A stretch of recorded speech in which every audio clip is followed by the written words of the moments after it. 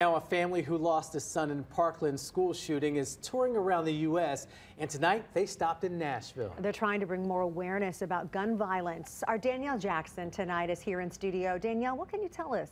Maurice and Tracy, right now there's a collaboration of art, activism, and awareness through this project in the Wedgwood, Houston district of Nashville.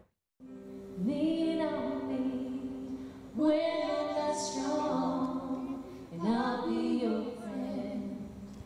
I'll help you carry on. On the lawn of Merritt Mansion, 30,000 strips of orange fabric representing all the children killed by gun violence since the Sandy Hook tragedy. Gun violence affects us all in every community. It affects all of us.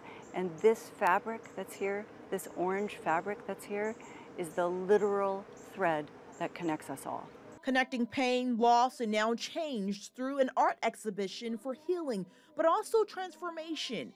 Jacqueline Von Elderberg is an artist and activist from Chicago. She started this work of art days after the Highland Park shooting last year. What we've done is we've taken the entire Highland Park Arts Memorial and we've brought it here to Nashville to spark an arts memorial. It's called Up in Arms, pieces painted in the color orange, which represents gun violence prevention awareness. Inside of the mansion, art displays representing the pain of gun violence, including hundreds of handwritten messages. A yellow school bus sits in the middle of the exhibit. One of those memorials that it represents all victims. It's not only about a specific place. It started in Highland Park, but here we are in Nashville. Manuel and Patricia Oliver lost their son Joaquin during the Parkland school shooting in 2018. They're now driving this bus to cities impacted by gun violence. He was very funny, very determined, very enthusiastic, very focused, and capable to do whatever he has in his head.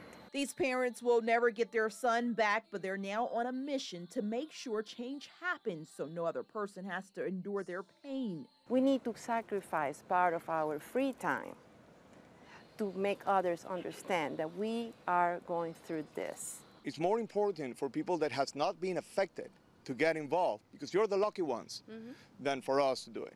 The invitation is for everyone.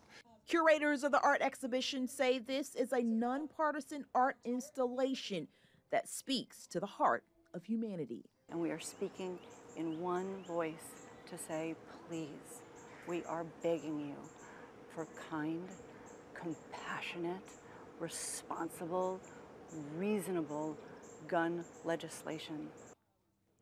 And you can check out this art exhibit through August 12th at the Merritt Mansion. The bus tour next stop is in Sandy Hook in Connecticut. Tracy and Marius. Very powerful story. Absolutely. It was truly amazing. Oh, and we are the lucky ones. They are so Wow. right. It's time for everybody to get involved. Danielle Jackson, thank you.